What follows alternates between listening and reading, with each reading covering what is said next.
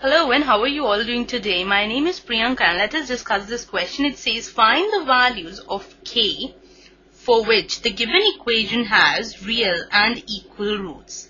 Now the equation which is given to us is 12x squared plus 4kx plus 3 is equal to 0.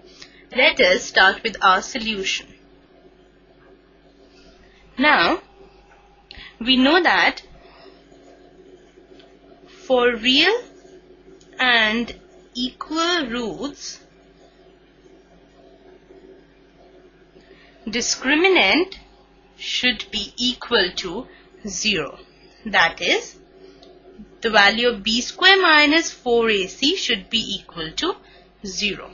Now here, the given equation is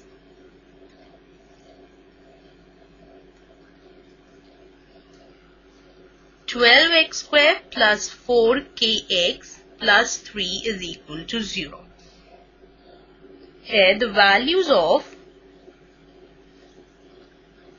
a, b and c which we will be taking here are 12,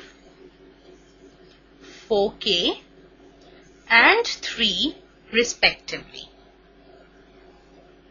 So therefore we have b square, that is 4k the whole square, minus 4a into c equal to 0.